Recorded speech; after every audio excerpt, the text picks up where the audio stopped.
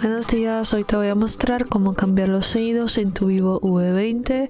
Para eso pulsamos aquí en los ajustes, entramos en el apartado sonido y aquí tenemos la opción de cambiar el volumen de multimedia, del tono, de notificaciones y de alarma.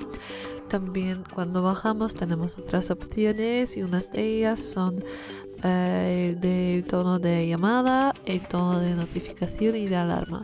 Para cambiar uno de esos tonos hay que pulsar en uno de ellos, por ejemplo en tono de llamada, elegimos el tono deseado, volvemos y vemos que el tono ya está cambiado. Lo mismo vamos a hacer con el tono de notificación, entramos y elegimos el tono, volvemos y vemos que el tono ya está cambiado. Y es todo. Muchas gracias por ver el vídeo. Te invito a dejar un like, comentar y suscribirte a nuestro canal.